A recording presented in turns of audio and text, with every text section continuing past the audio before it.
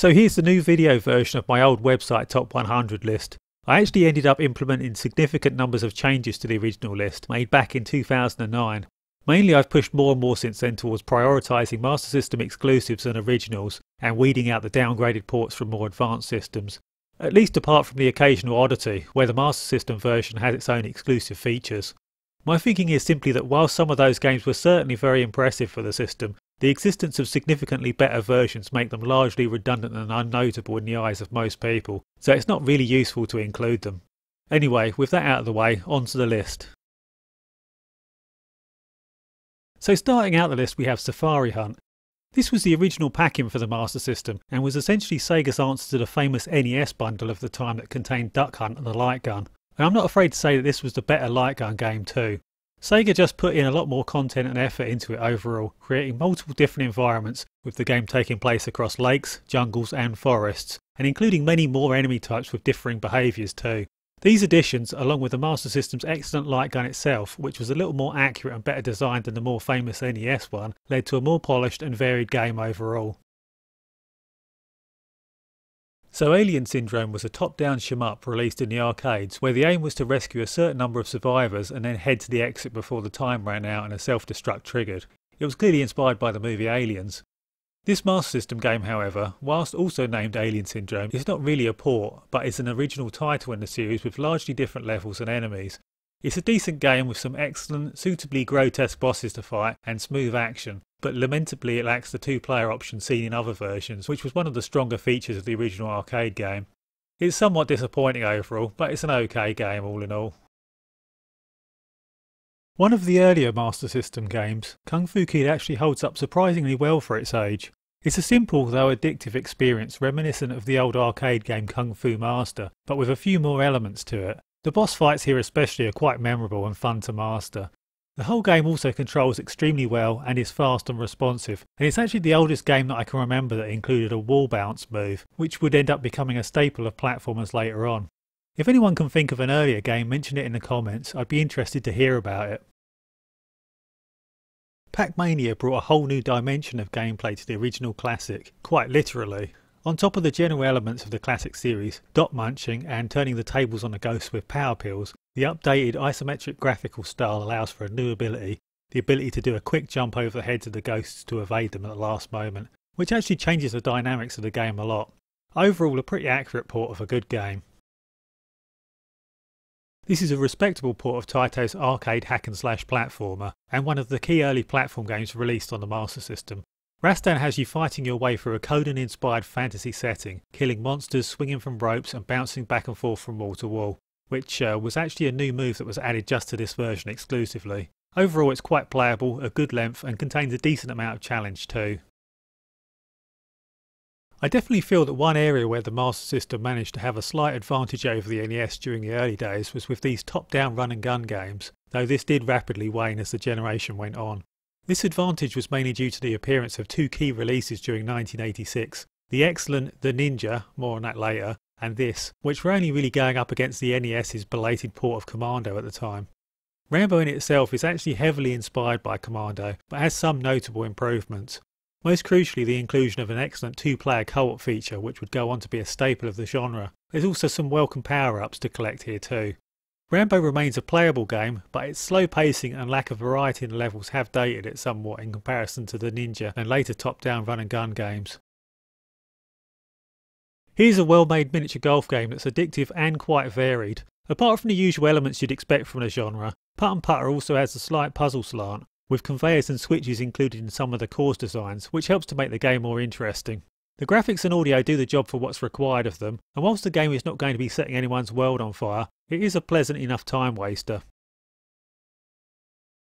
So this one is your general track and field style multi-event sports game, with events primarily requiring either fast button presses or precision timing. It's not the most original of games, but is a well-made and very polished example of the genre, with respectable graphics. Always fun in multiplayer. Cyborg Hunter is a good, solid, though a little bit too straightforward action-adventure game from 1988. Basically the aim is to explore the stages in a non-linear fashion, searching for new power-ups to improve your character's abilities and to allow him to progress through the levels. The gameplay is smooth, there's some good boss fights, and the new powers you gain along the way, such as the ability to hover, keep the game interesting. Here's a simple and addictive little early Master System game where you play as Mick the Vampire Hunter.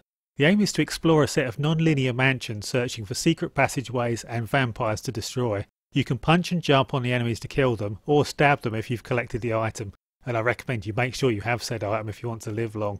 Light bulbs also freeze the enemies in their tracks and stop the vampires from mercilessly beating you into the ground. Ghost House is a simple game due not only to its age, but the fact that it was released on a card instead of a cartridge. You see, the original Master System actually had two different formats for its games.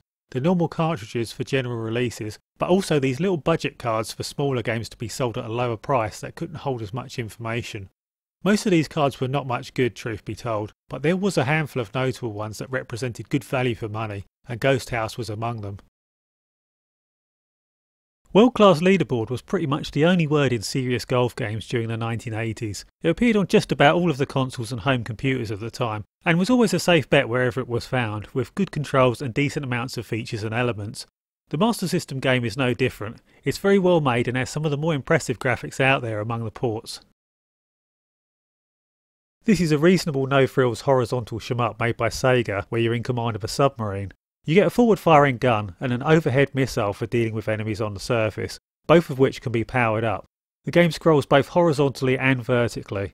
The apparent simplicity of its graphics and power-up system belie its fun gameplay and levels, and submarine attack definitely does grow on you the more you play it and the further you get. It is a bit on the easy side though. The difficulty does ramp up on later levels, but with only 6 levels and unlimited continues, most will make short work of it unless aiming for a 1cc. One for the shoot-'em-up rookies perhaps. I've never been a fan of the popular 16-bit Tasmania game on the Mega Drive, and have always felt it to be an overrated game. Thankfully, however, the SMS version is a completely different game, one which is in my opinion better designed. It's free from the plethora of pitfalls and leaps of faith that plagued the Mega Drive game, whilst retaining many of the elements that made its 16-bit cousin popular, with you spinning your way through the stages at real speed. And whilst only 8-bit, I find the presentation here actually much more easier on the eyes and ears. A respectable game, if a little short. This is a completely original version of Aladdin that was created for the Master System and Game Gear.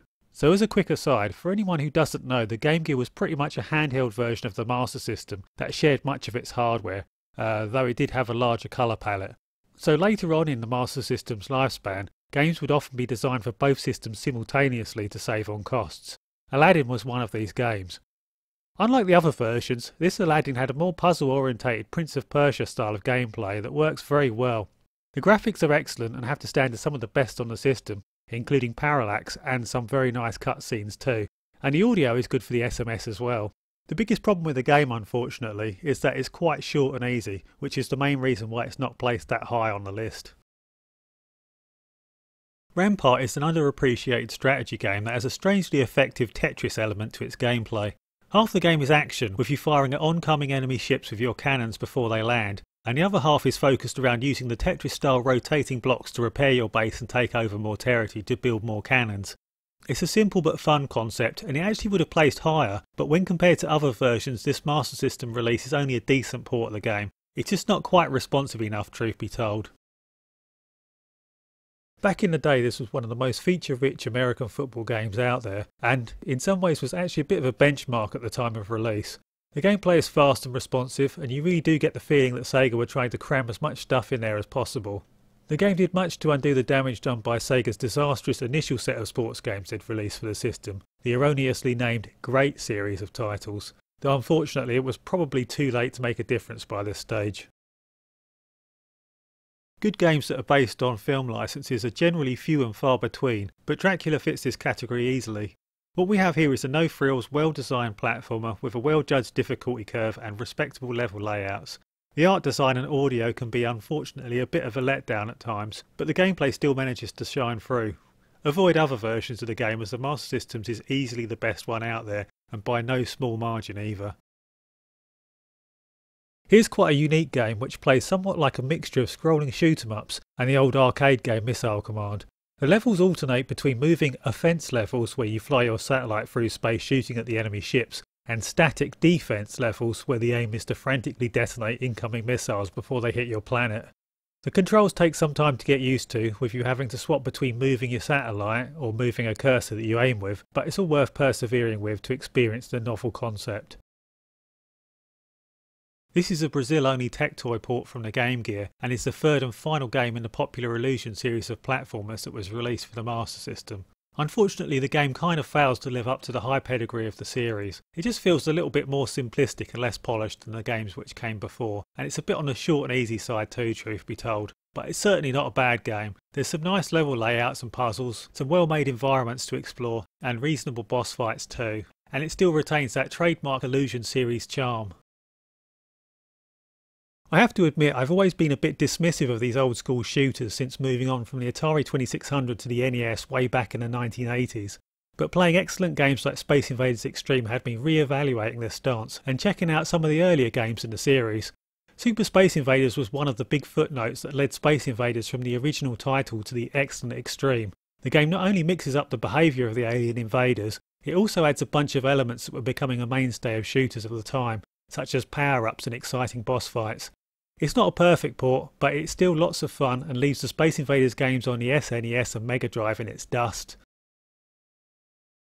Ever found yourself relating more to the classic monsters of 1930s movies over their human victims? Do you revel in wanton destruction and chaos? Well, maybe Rampage is the game for you.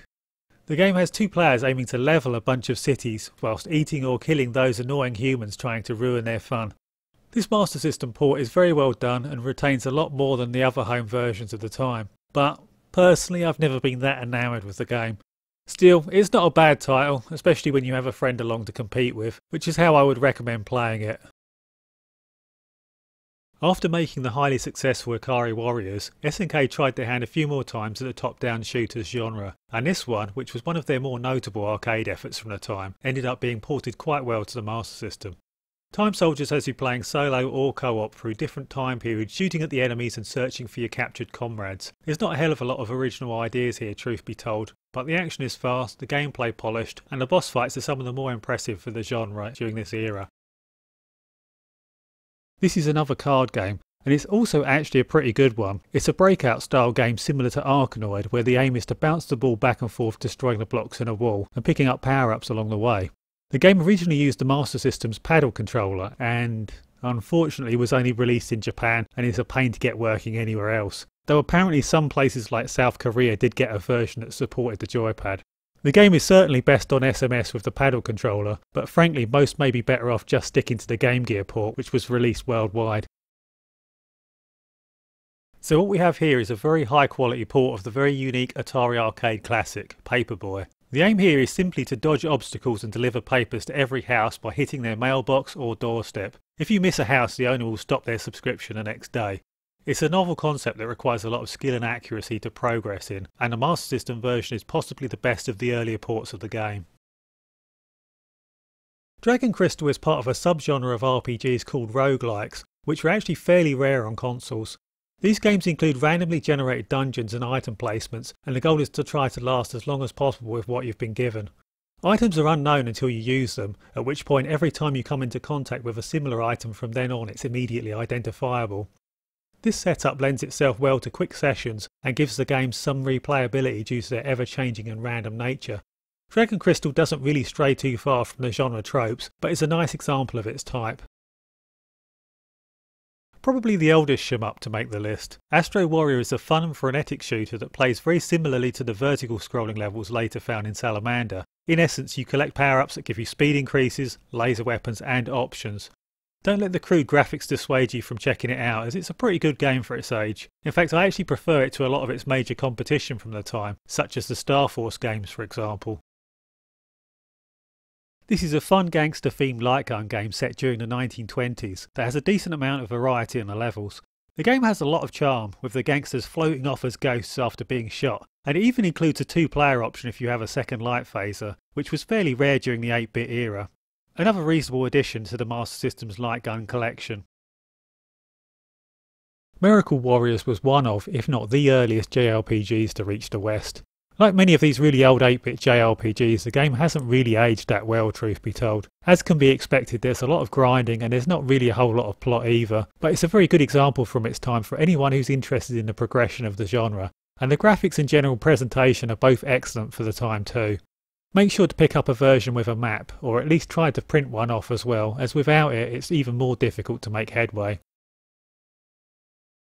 The classic Atari arcade game where you have to roll a ball around navigating hazards in order to get it to a goal is well translated to the Master System here, with some impressive 8-bit graphics.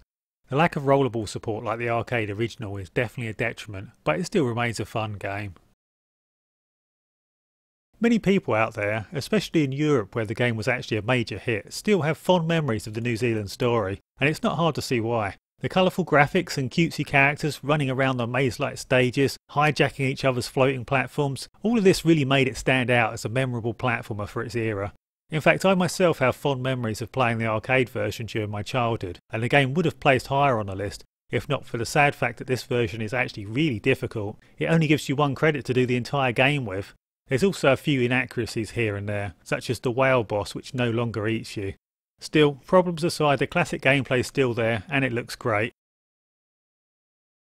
Sega's excellent early hit motorbike racing game translated to the Master System pretty well, and along with Ghost House was one of the few good games that was released on the card format, making it an excellent budget choice. Like many of Sega's other racing games from the period, Hang On is based around hitting checkpoints against a time limit. The game is fast and furious, responsive, and can often even be quite a tense experience at times when you see that clock ticking down to single digits, as you can just see the next checkpoint coming up in the distance. This was another excellent sports title released by Sega shortly before Walter Payton. It was possibly the first instance of Sega using licensed celebrities to sell their sports games, a tactic they would go on to use with great effect in many Mega Drive games. The game is polished and fun to play, and the graphics are well done too, though there's some odd quirks in the way the fields are randomly coloured. A nice sports game for the time. Bomber Raid is a pretty good vertical shmup that plays kind of like the Alesta series, with falling power-ups upgrading your main gun, but mixed with elements from the 1942 series, such as support planes. The graphics are good, the attack waves are respectable, and there's some cool boss battles along the way too, but it's the power-up system which is the most notable.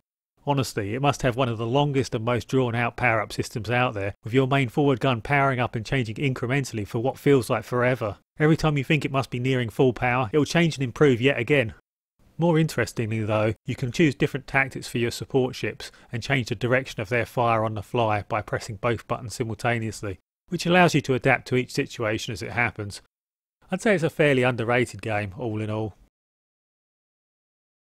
This is a very good version of the tense multi-platform game based on the movie that looks and plays excellently. It involves you running around searching for and rescuing survivors while shooting at aliens and making it to the exit before the time runs out. Graphically the game looks great, and there's even some parallax scrolling in there, and the music here is done by celebrated soundsmith Matt Furness and is some of the most impressive for the system. So I'm actually quite a fan of Gain Ground on the Mega Drive. That game was a unique mixture of strategy and simple top-down shooter-style action elements that had you adding piles of different playable characters to your roster as you progressed through it and rescued them from the levels.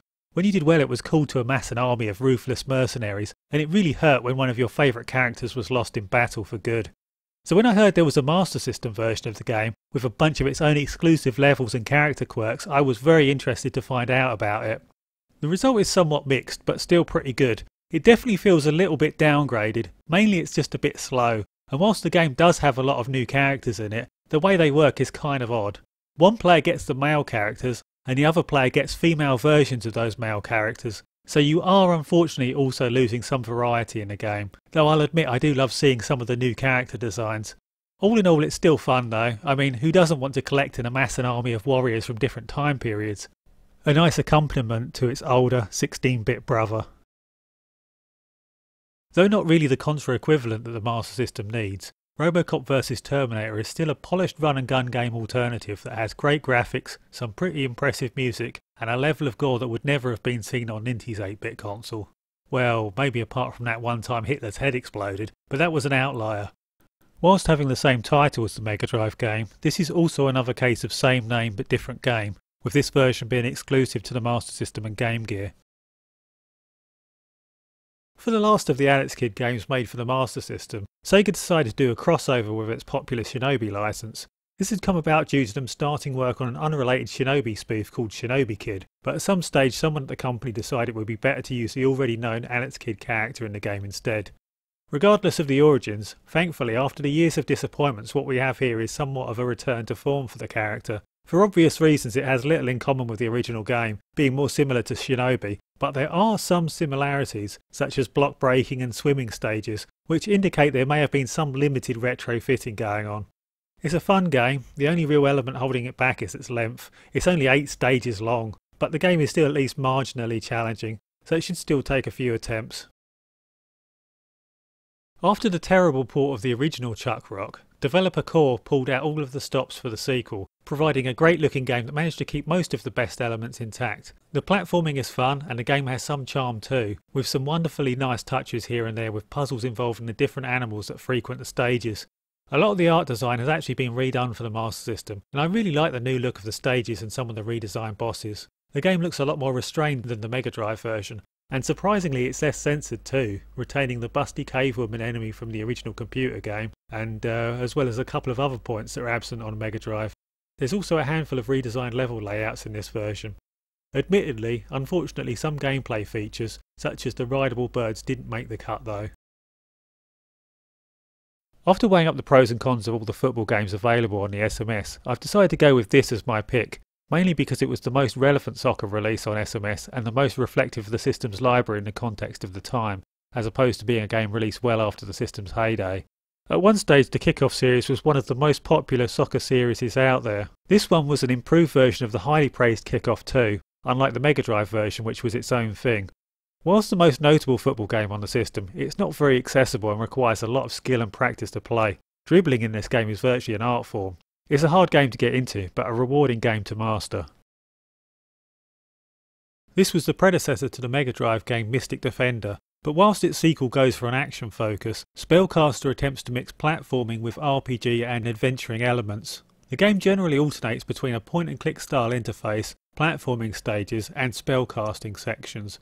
When you've gotten past the slow start, the whole thing actually works quite well. The plot is better than what you'd expect of the time, the platforming sections are challenging and the adventure segments add an element of problem solving to the gameplay. A unique game which is well worth checking out.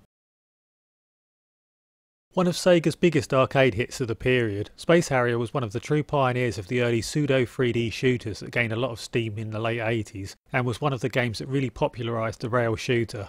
The game has you flying into the screen on a set path, dispatching waves of enemies through surreal worlds with offbeat themes. It stunned the world at the time with its advanced graphics and exhilarating gameplay. The Master System port admittedly loses quite a bit in translation, but for its time was still a pretty impressive game and a commendable effort. Now I'll admit, back when I made my original Master System list many years ago, I actually thought this was just a re-release of the original Outrun with support for the 3D glasses. But no, this is actually an exclusive Master System release from the classic racing series, with new layouts and some new wave and cloud graphical effects, as well as some new music too.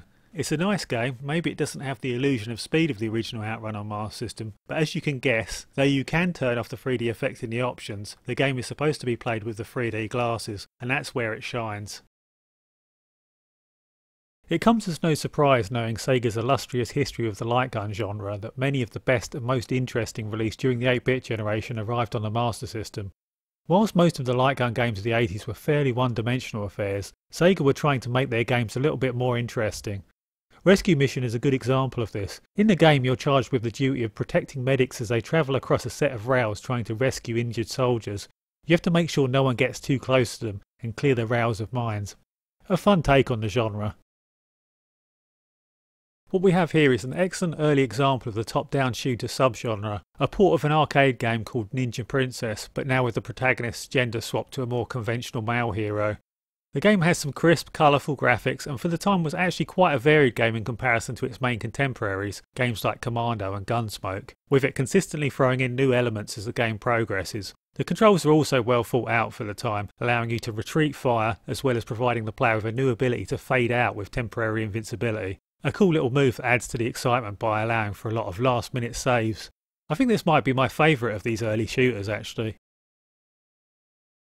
Playing quite similarly to the Commodore 64's Racing Destruction set, as well as the NES game RC Pro-Am, Buggy Run has you racing around courses from an isometric view, upgrading your vehicle between races and outfitting it with different weapons too. The game plays well, has very nice graphics, and even includes a completely different and fun two-player mode that's more similar to games like Super Sprint or Super Off-Road, which is a nice addition. So Fantastic Dizzy must stand as being the most ambitious in the Dizzy series, which was a highly popular series of games in Britain and Russia that was often at the top of the multi-format sales charts here during the 1980s. The basic premise to all Dizzy games is just to walk back and forth collecting and using items to help the people you meet in order to solve puzzles, which once complete allow you to progress further into the game. This one was ported from the NES and was the biggest Dizzy game. It's massive and spans many different locales. Whilst I do prefer the later Mega Drive version of the game, this version is not without its advantages and quirks. For one thing, it has the more updated item menu, allowing you to choose your items instead of having to cycle through them. And it also has another minigame, a tubing style section with Dizzy travelling down some rapids.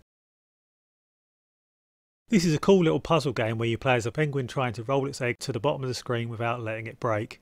If it drops too far, the safe distance is shown by a white line, then it will break. If you land on it and it has nowhere to move, it will also break, and if an enemy reaches it, then again it will break. The game is just one of a series of games popular in Japan which started out on Sega's first console, the SG-1000. With this one they added in new types of blocks and a great new level editor. It's a nicely designed game that's quite clever and intuitive to play. The best tennis game on the system, and a respectable sequel to the original that succeeded in retaining its best elements. The game plays well and gives you a pretty reasonable number of options, with good control and different ground types too. It also retains the excellent stat building tour mode from the original, and the graphics have been improved too. The game is made for European machines, so it runs a little too fast if played on the US Master System, unfortunately.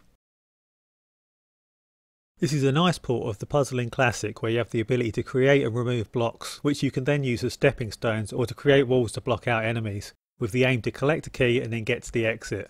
Unfortunately, this Master System version was one of the few games that was only ever released in Japan, and playing Japanese imports on the Western Master System is incredibly difficult. In fact, from what I understand, it's actually easier to play Western games on a Japanese system than vice versa, so it's best to keep that in mind if thinking about grabbing a copy of this game. This was an excellent sequel to the classic arcade game Ghosts and Goblins. Everything great about that game had been retained, and new additions such as multi-directional firing were a perfect fit for the series and really helped to flesh out the gameplay mechanics and feel of the game and create a more dynamic experience. Now I'm sure many will dismiss this port out of hand, jumping to the conclusion that it's largely irrelevant due to the more powerful console versions out there. But that would be a mistake, as this is actually a very unique and interesting port of the game. For this version, the developers made numerous changes to make the game easier and more accessible. Not only do you no longer commit to your jumps like you did in the other versions, but the stages have hidden upgrades throughout them that give you permanent boosts to your hit points, jumping ability, running speed and magic. As such, those who are fans of the Ghosts and Goblins series may really hate this version, whilst those who struggled before may find they actually prefer it. All in all, a notable conversion of a platforming classic.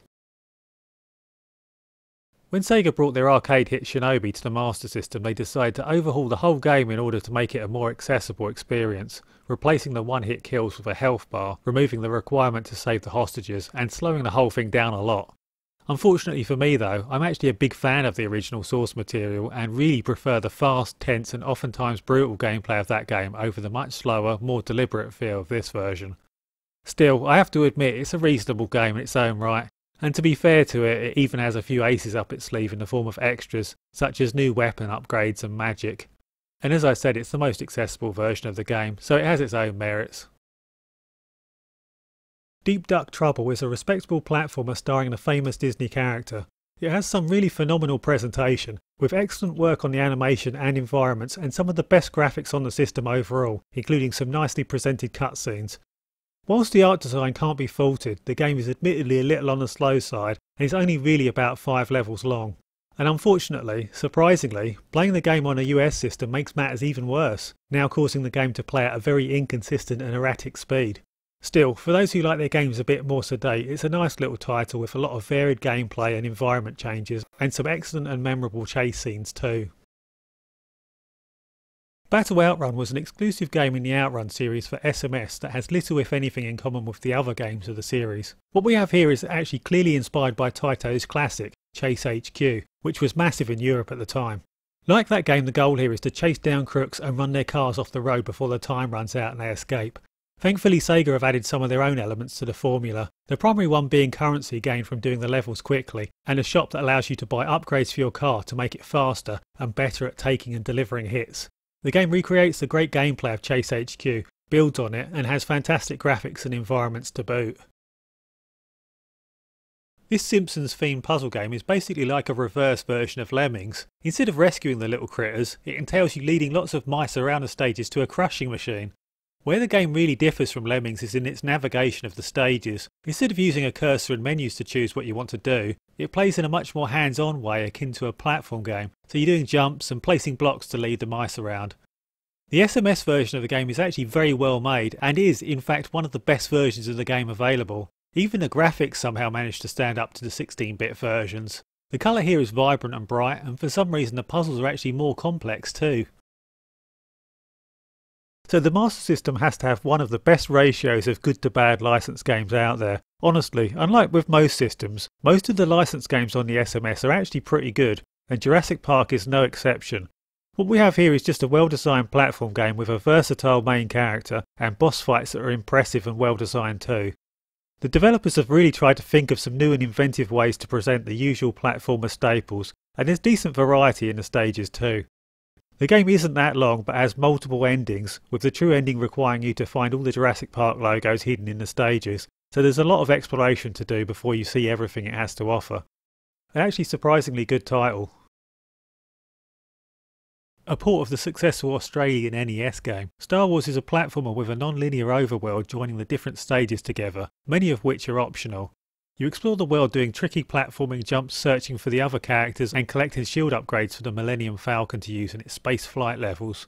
At first this SMS port feels like a harder version of the already too difficult NES game, mainly due to its slightly more loose controls. But this is misleading as there's been numerous changes made to the game which actually offset this and make it a much more forgiving and playable experience than its NES parent. Enemies do less damage, health items have been moved, and invincibility time after taking a hit has been lengthened too.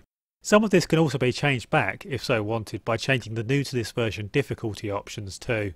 Apart from the gameplay improvements, Star Wars has also had a complete graphical overhaul for the SMS, and the game looks fantastic, far better than before. This was a fantastic Batman platformer, which was completely exclusive to the Master System.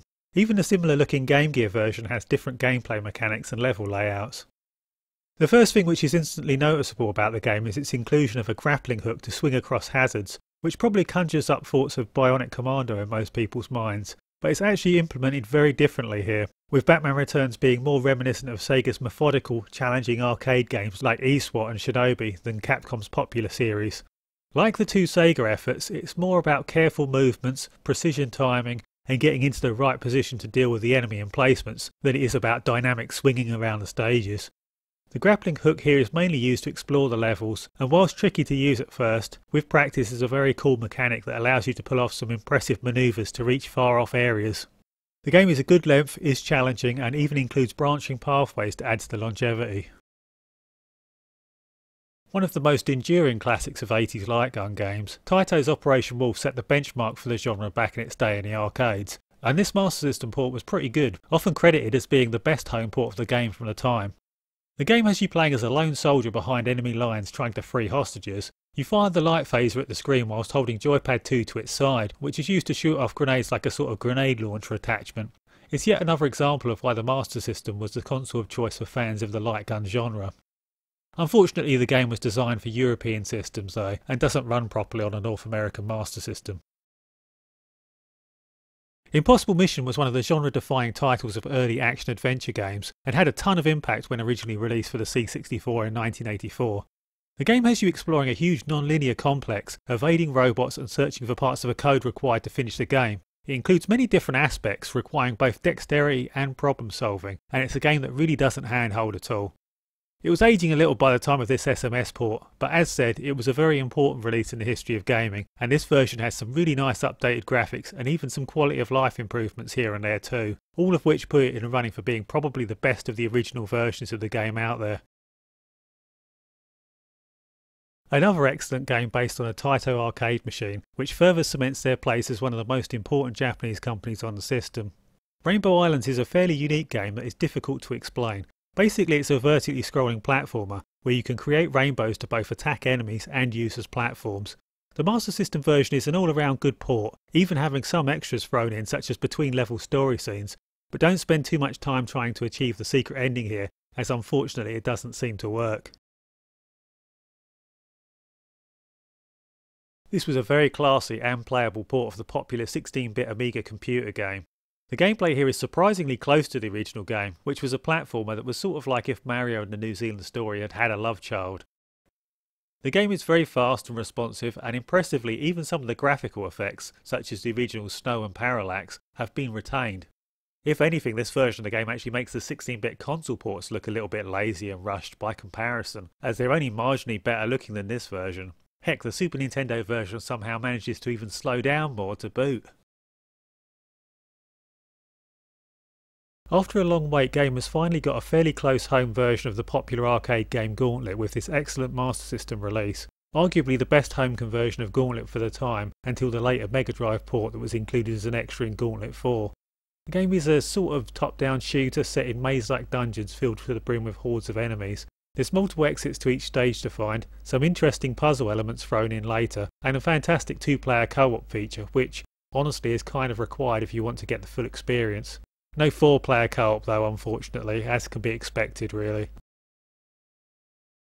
This is an excellent and underappreciated Q-'em-up, which breaks from the norm of the subgenre by allowing you to fly in any direction freely in a manner more akin to shoot-'em-up classics like Defender. The aim is to destroy each level's spawn bases before coming up against and dispatching that world's boss. Money can be collected and used to buy upgrades in the shops. The game is quite unique, and the bosses are excellent and are some of the most impressive seen in the home at the time, and it would have placed higher if not for the brilliant sequel improving and building on the formula. One of the more popular of the Tetris wannabes of the time, Columns requires you to match coloured blocks of 3 in a row. The game was really pushed as Sega's answer to the aforementioned block falling puzzler, which was achieving huge success at the time, but never quite lived up to the hype. Still, it's a fun enough puzzler which includes a much more combo-orientated focus than Tetris, and manages to be a respectable rival to the classic game, prior to the rise of more serious competitors like Puyo Puyo. So Master of Darkness is a shameless clone of the Castlevania series, pure and simple. Now that I've gotten that out of the way, let's get to talking about the actual game. So everything that makes Castlevania great is here, the level designs, atmosphere and boss battles. And on top of all that, there's some new elements too, including a more in-depth weapon system and some well-presented Ninja Gaiden style story sections too. The atmosphere centred around Victorian London is also great and feels equally good, though very different to the gothic themes found in the Castlevania games. If I were to forget that it's a belated clone and just do a straight comparison of the games without context, I'd rate this higher than the original Castlevania, as it's fairer and has a better difficulty curve, but obviously a lot of that really has to do with the age of that first Castlevania game. Zillion was an action-adventure game released shortly after Metroid, and as such was pretty much immediately mislabelled a Metroid clone. But what we actually have here is a game primarily inspired by the earlier, previously mentioned Impossible Mission, that only takes a few aspects from Metroid. Zillion has you exploring a huge complex in an effort to rescue your captured friends, and as you search through the screens you discover codes required to open the doors and power-ups to increase the abilities of your character. As each comrade is rescued, you also gain the ability to swap to them, with each having different attributes, allowing them access to different areas. Zillion is a very unique and original early Metroidvania from a time when they were just finding their feet. It's strangely reliant on memory as a main gameplay mechanic, which can be quite difficult to juggle at times, but thankfully the game does also have some much needed quality of life additions. It includes an in-game map and health regen pods, for example, which would not be seen until later Metroid games. Arriving shortly after Super Mario Bros., the original Wonder Boy was another of the true innovators of early scrolling platformers, and the character would go on to become a mainstay on the Master System, with his series of games being one of the best associated with the console. This first game in the series was fast and furious in comparison to everything else that was out there at the time, and some of its elements, like the exhilarating skateboard power-up that sends you flying through the levels, with practice, were really unique and rewarding too. The SMS version is as close to being arcade perfect as you can get, and actually even has a bunch of new and exclusive levels, which arguably even put it a little ahead of the arcade version. There was also a better known NES port of Wonder Boy out there too, which was renamed Adventure Island due to licensing reasons, but to be honest it was not a patch on this. This is a popular block stacking puzzler which was originally planned by Atari to be a follow-up to Tetris. At the time Atari thought they owned Tetris, but it turned out the company that they'd got the rights from only had the rights to the computer releases of the game and were defining all consoles as being computers, just dedicated to video gaming. Which is essentially true, but wasn't in the spirit of the original agreement they had. Anyway, the rights situation in regards to Tetris was a mess, and Atari created this to be a sequel. The game has you holding or dropping stacks of blocks of similar colours, and as the game progresses you get different objectives to meet. It's a nice puzzler that has appeared on many different systems over the years, and this Master System version is very good. Kenseiden is a very classy platform game with mild action-adventure aspects that really grows on you over time and is actually deeper and more rewarding to learn than it first seems. The game has tons of atmosphere, with moody music and very Japanese style to its horror themes, and the gameplay actually gives you quite a lot of freedom as you can choose which stages you want to tackle and in what order. And given that victory against the bosses of these stages gain your character a selection of new moves and health upgrades, some strategy comes into play in prioritising what upgrades you want to gain for your character before attempting to take on the final boss. All in all, when given the chance, Kenseiden becomes a very compulsive gameplay experience. Prince of Persia is an action-adventure game which rose to prominence on computers, largely for its high-quality animation for the time and smooth character movement and large moveset. The game has a strong emphasis on exploration, with a healthy dose of platform jumping and climbing as you make your way through the dungeons, and it had a lot of influence on many other games over the years too, from 16-bit titles like Flashback, all the way to 3D games like Tomb Raider many years later. This Master System port had good graphics and sound for the time prior to the release of the 16-bit versions, but did have some inaccuracies, though nowhere near to the level of the NES version. It's also designed for European Master Systems and unfortunately gets buggy at 60Hz.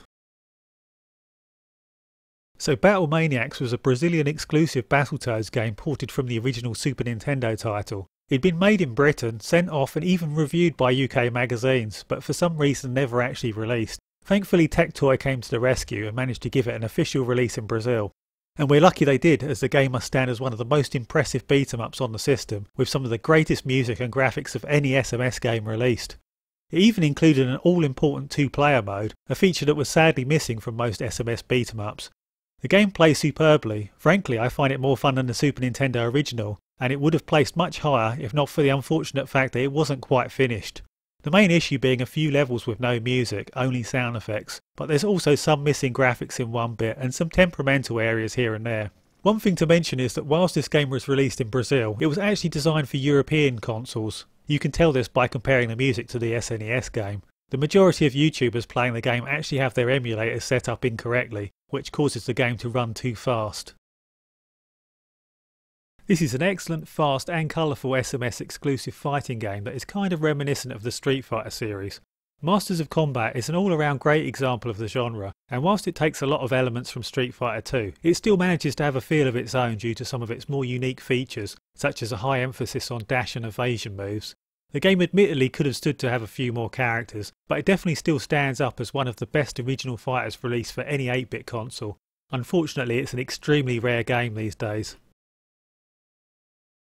Here we have a platformer with stacks of charm. For those who don't know, it's a precursor to the Mega Drive game Decap Attack, or rather the game which became Decap Attack to be precise, and could be considered the spiritual sequel to Kid Kool on the NES.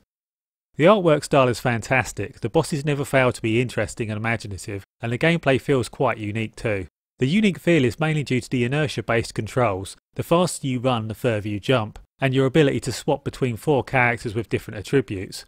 The controls can be tricky to get used to, so if you have little patience for tricky games then this is probably not for you, but anyone who wants something challenging and full of charm should definitely check it out.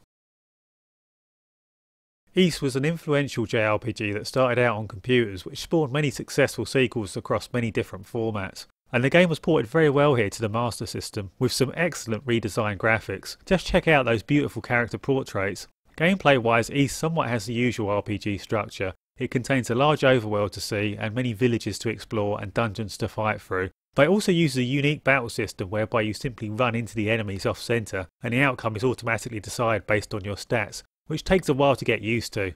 The game is an important release, but it's also a fairly old JRPG, so I expect a lot of grinding. This is another Disney licensed game handled by Sega. As can be expected from the company, the graphics, sound and gameplay shine through in much the same way as they did with all of the other ones they produced.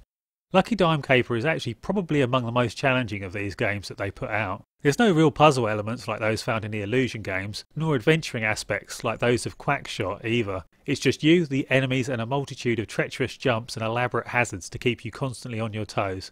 Anyone who finds themselves thinking that the Mickey games are too easy and wants to sink their teeth into a game with more challenge need look no further than the Lucky Dime Caper. Dr. Robotnik's Mean Bean Machine is a port of the Japanese game known as Puyo Puyo on other machines. It was quite possibly the greatest from the glut of Tetris variants that appeared after that game's meteoric rise. The gameplay simply has you stacking beans by colour to make them disappear, but has an elegant combo-based design which is both fun and rewarding to master. This version is a little on the minimalist side graphically, but the gameplay is still very much intact, and there's a few interesting additions unique to it for the time as well, such as the objective-based mission mode, which had been taken from the Game Gear title. This is the first game in what would become the highly respected Alesta series of shoot-em-ups, and a pseudo-sequel to Zanuck as well. The Alesta series would become one of the most important series of vertical scrolling shooters in the history of the genre, with releases like Musha Aleste on the Mega Drive and Space Megaforce on the Super Nintendo. Many of the staples of the series were already evident right from the beginning: falling power-ups for improving your primary guns, a varied choice for secondary weapons, and a metric ton of frenetic action-packed gameplay. This version has fewer levels than the MSX computer version, but runs better, especially in the PAL version where it's actually generally faster for once, which has to go down as a first.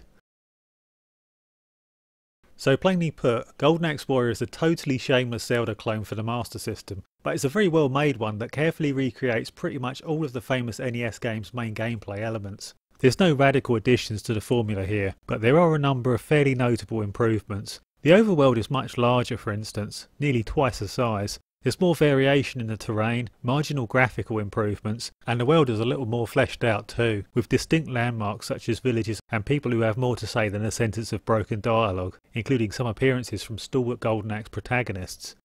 It's obviously very lacking when it comes to originality, and it was a little bit late in coming too. But when the source material was as good as it was, it's hard not to be grateful for the opportunity to play through any nice variation on the theme.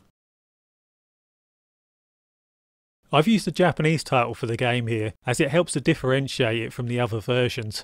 Taito really went to town when it came to creating this particular port of their single-screen bubble-blowing platformer, intending not to merely do a port, but provide a full upgrade to their popular arcade game. This version has a bunch of new and exclusive levels, a password system, some new objectives, and even includes 2 original exclusive boss fights. The ported portion itself is also extremely accurate, containing many of the important little details that most of the other ports of the time missed. Generally, Taito simply excelled themselves in all respects here, and you can tell they took this port very seriously.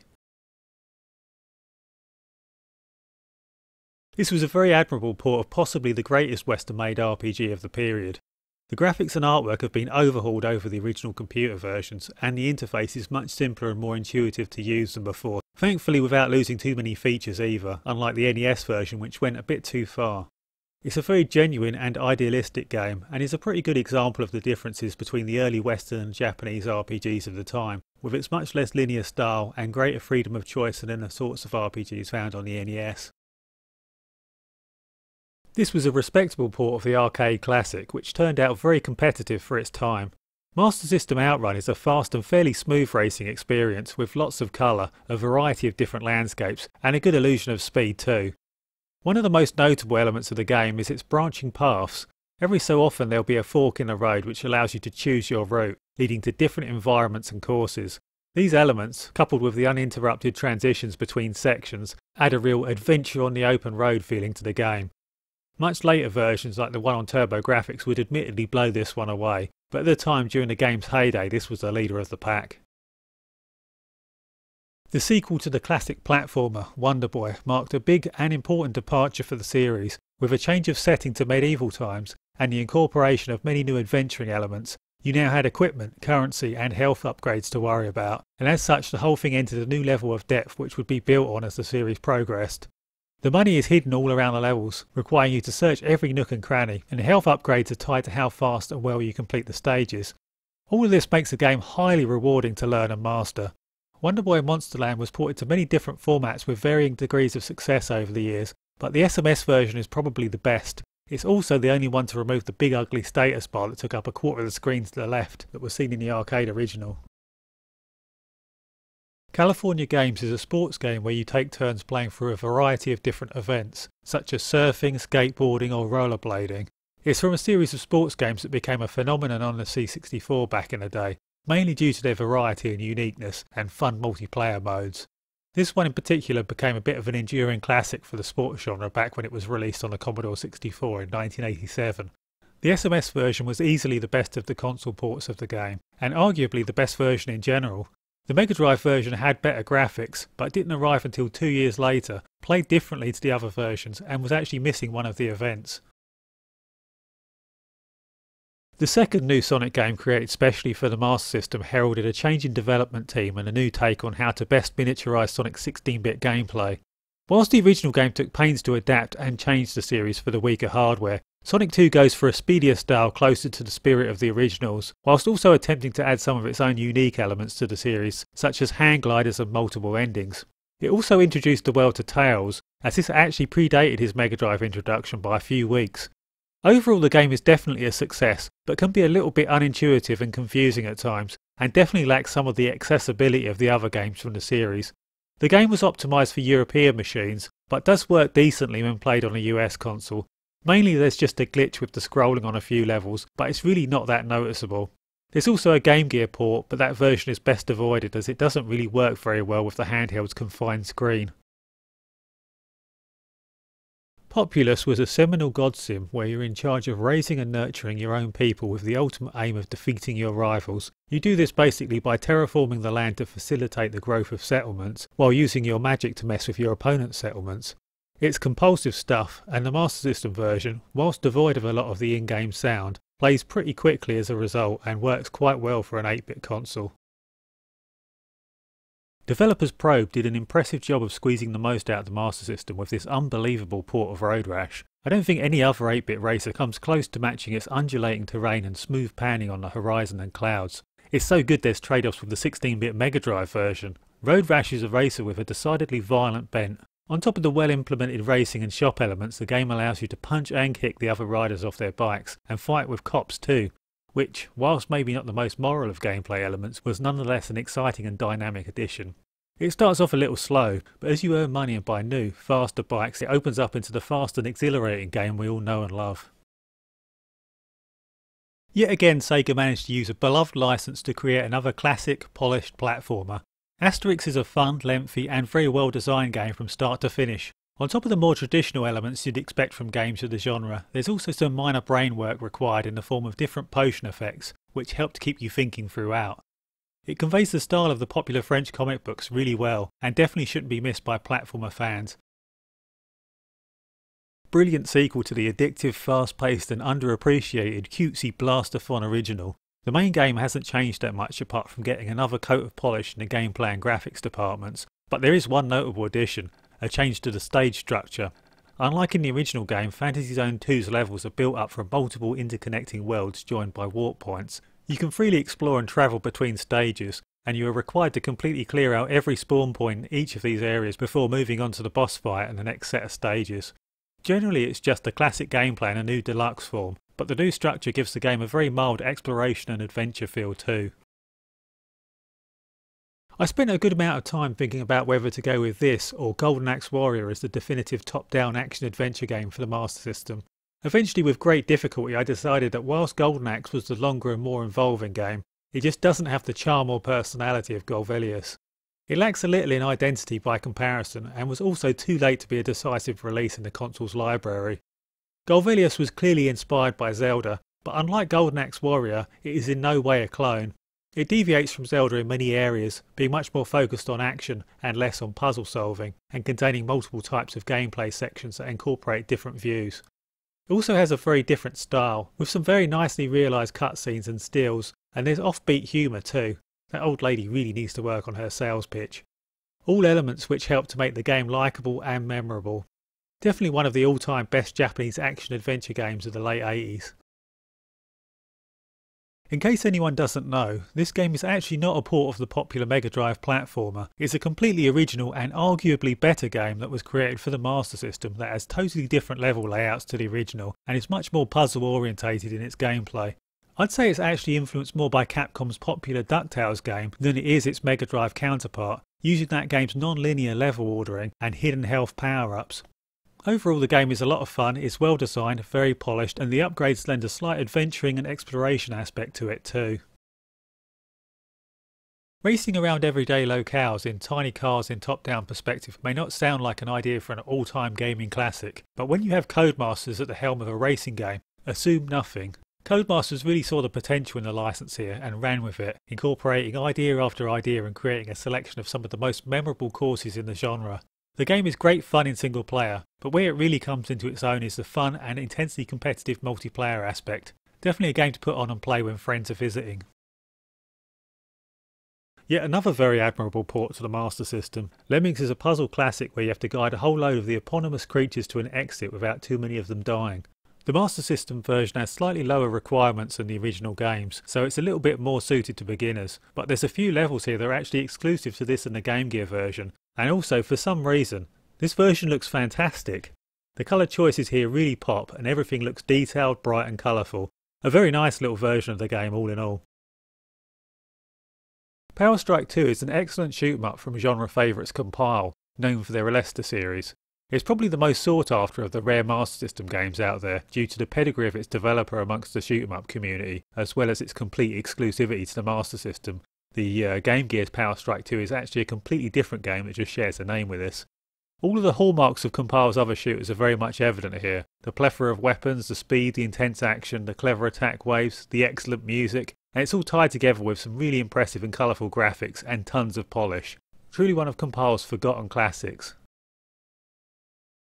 The Ninja Gaiden series was one of the best action series on the NES, and the SMS game, which is a completely original exclusive produced by Sega themselves, does the series justice admirably. The graphics are fantastic, and the sense of speed as you make your way through the stages, wall jumping and climbing is unparalleled during the 8-bit era. The gameplay is admittedly as brutal as it ever was, but everything just flows very well here. The game takes much from Sunsoft's excellent Batman NES game as well, and these elements mix very well with the classic Ninja Gaiden gameplay and presentation. Sega's take on the classic series is a very different but equally good breed of Ninja Gaiden, with a feel of its own reminiscent of some of the later Shinobi games. After the huge popularity of the original Super Mario Bros. Pushed NES sales into the stratosphere, Kotaro Hayashida, who would later go on to work on the Phantasy Star series, was charged with creating Sega's response. And what a phenomenal job he did too. Miracle World was an ambitious title for its time, arriving after Super Mario Bros. 1 but before the game we know in the West as Super Mario Bros. 2, and it included huge numbers of additions. Unlike earlier platformers like Super Mario Bros. And Wonder Boy, which essentially cycled through 4 environments and repeated the same boss fights over and over, Alex Kidd provided a journey through many different environments and had you facing a multitude of different bosses on your quest. There was usable currency in shops, item management and a plethora of different vehicles and items to buy and use too. All of these elements helped add scope to the game, and it felt much more like a journey than previous scrolling platformers had so far. There was also a lot more strategy too, as choosing to buy and use the correct items for each level could make the world of difference to your survival chances. If Miracle World has one downfall, it's in the game's inaccessibility. Unlike Mario's games, it requires a lot of patience and practice to enjoy, and the weird matches of rock paper scissors that take place throughout the game require some memorisation too. But like many of Sega's games, taking the time to master the game leads to one of the most rewarding experiences of the 8-bit era. Here's one of the all-time classic shooters of the 1980s, a game full to the brim with great new ideas, ranging from the iconic force pod that can be fired off and deftly manipulated by the player, to the unique bosses, all designed to be taken down with clever force pod strategies. There was the iconic art design inspired by H.R. Geiger, and some classic music too. Securing R-Type for their console was a real victory for Sega, and getting Shoot 'em Up Legends Compile to port the game was also a wise choice, as they did a great job with the translation. Outside of a bit of flicker, this was an excellent port of R-Type, and Compile even added an exclusive new level to the game that's in no other version. Arguably the best home port for the time, as while the more impressive PC Engine version was much more polished, it was initially split into 2 halves, with the consumer having to buy the last 4 levels separately until the later US TurboGrafx release. I hate to place a Sonic game higher than Alex Kidd on Alex's home turf, but this game's higher accessibility and pick up and play value just about caused it to edge Miracle World out. This was the first of the Sonic games specially designed for the Master System, and is, I feel, also the best. The game does lose a lot of the speed and freedom of the 16-bit originals, but this is replaced with more emphasis on the platform jumping fundamentals. And when taking into account the weaker 8-bit hardware, this change to the gameplay creates a well-judged, fairer game free from too much slowdown or other unwanted frustrations. It's a polished, fun platforming outing that did the character justice and gave Master System Sonic fans their own title to be proud of. After their brilliant Mickey Mouse game, Castle of Illusion, Sega managed to come back with something even better for the sequel. Land of Illusion builds and improves on pretty much all aspects of the earlier Master System classic, with graphics, music, longevity and especially gameplay all having commendable levels of effort lavished upon them. It's the new adventure style abilities which really set the game apart from many other platformers of the time though. Instead of just gaining health upgrades, Mickey now also gains abilities such as climbing and shrinking as the game progresses, opening up new areas in some of the earlier stages to explore and giving the game slightly more of a Metroidvania feel. Overall, Land of Illusion is simply a great example of 8-bit platforming. One of the greatest games of the 8-bit generation, Dragon's Trap was just a perfectly realised action-adventure game full to the brim with charm and personality. The game is a Metroidvania title, where each new area is accessible not through the acquisition of new weapons and equipment, but through the transformation of the player into a sequence of memorably designed monsters caused by a curse he has fallen under. A bit of a masterstroke of design, truth be told. The graphics here are great, providing the player with sumptuous environments to explore full of memorably oddball characters and foes to defeat, creating one of the most memorable worlds of the 8-bit era. And the gameplay is always well judged, with carefully designed platforming layouts throughout. And due to the aforementioned monster changes, it also never becomes stale or formulaic either, as you always want to see what new monster and ability you're about to come across. Just a phenomenal and unique game all in all, and a joy to play through. My pick for number 1 has to go to Phantasy Star. As far as I'm concerned, this is surely the best JRPG of the entire 8-bit generation, and one of the first truly defining titles of the entire genre. Phantasy Star was really ahead of its time when it was released back in 1987. Everything from the graphics to the fairly detailed plotting and first-person dungeon sections were extremely impressive, and its whole world, characters and storyline just succeeded at being much more fully formed and fleshed out than any of its main competitors of the time, most of which were still filled with drab, repetitive and uninteresting environments, and characters who, quite frankly, could barely string a coherent sentence together. Here on the other hand, we even have little cutscenes with the characters that show the world and move the plot forwards, a mainstay of what people would later come to associate as a defining trait of the JRPG subgenre. Apart from some minor grinding here and there, and the later dungeons probably requiring manual mapping if you don't want to get lost, the game was also dated surprisingly well, and is still quite playable for such an old RPG, even now. Well, that's the end of the video. If you enjoyed it, then please like and subscribe, and maybe consider supporting us on Patreon. The link is in the description. See ya!